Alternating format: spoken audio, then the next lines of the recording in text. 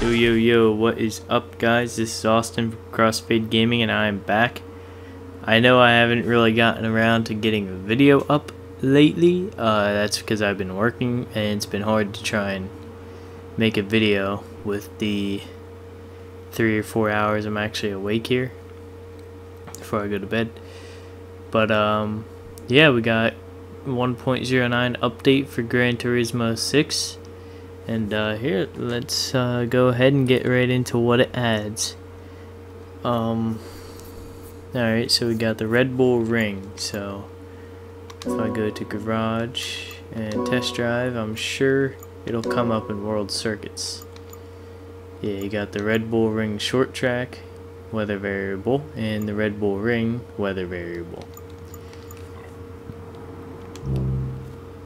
We also have the Vision GTI, which is the Volkswagen Vision car,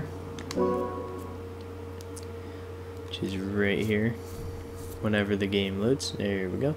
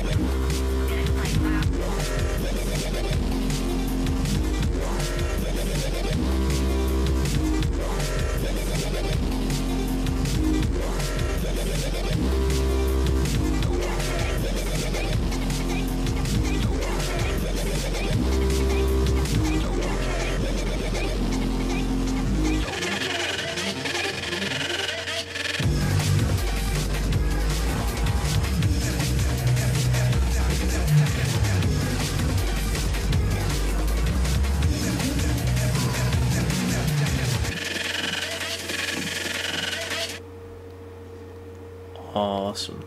Now, I am a Volkswagen fan myself, and I've been looking for this car to come to this game for countless months. We got Gran Turismo Red, Habanero Orange, Lapis Blue, Reflex Silver, and Oryx White.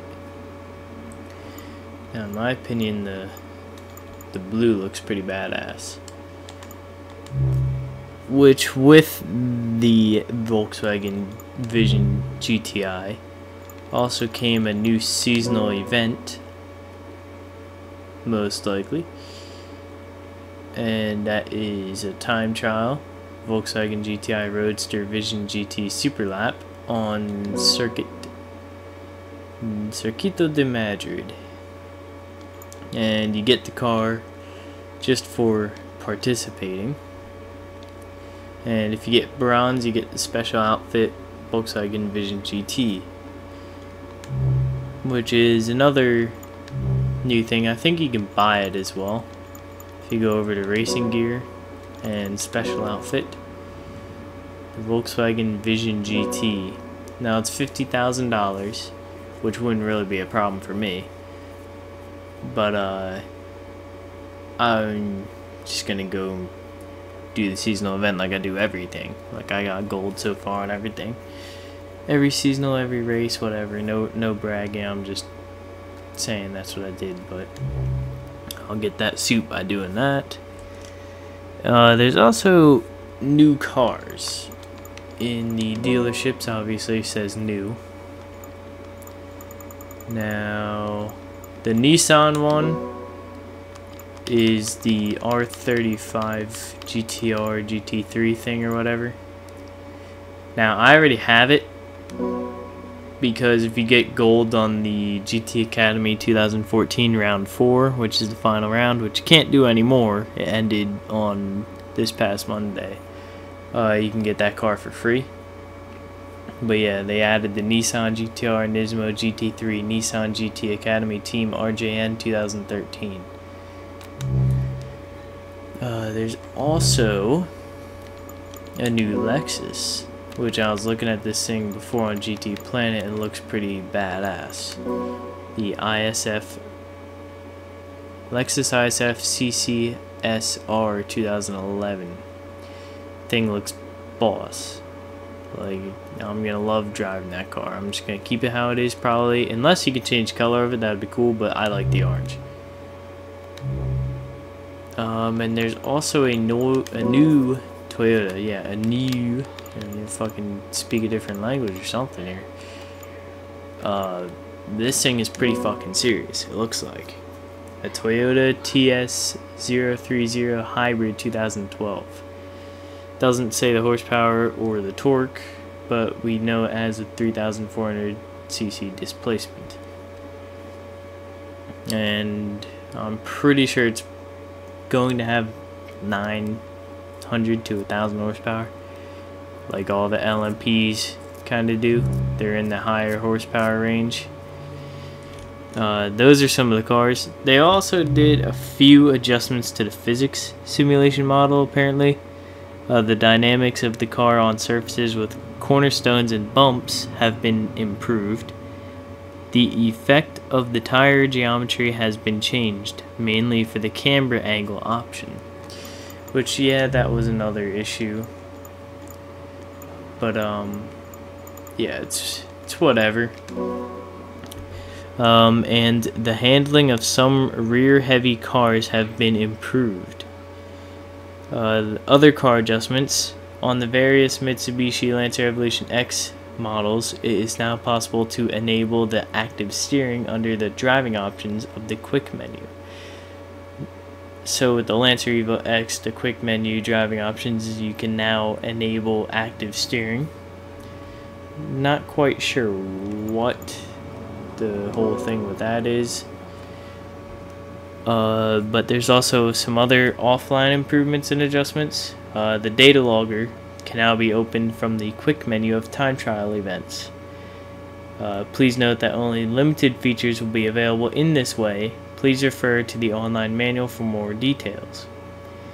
And a reset to default option that returns the car to its showroom condition has been added under car settings. Yeah, that's another thing real quick. We've all had our pain in the ass issues with trying to figure out what the default gearings were, but now we can reset it to default. Beautiful, because that was a pain in the balls, you know, not having that. And signal starts are now enabled on tracks with signals. And other online improvements and adjustments. A countdown is now displayed on the bottom right part of the open lobby screen, showing the time before an event starts and the time when the track voting ends. The uploading time for both drift trials and time trials section have been changed. But yeah, if you go on GT Planet, the guys are geniuses there, and they find all kinds of undocumented changes. I know I confirmed one for him last week, or not last week, last update. You can actually paint the Mitsubishi Vision GT cars, and I'm pretty sure there's a few others that you can also paint.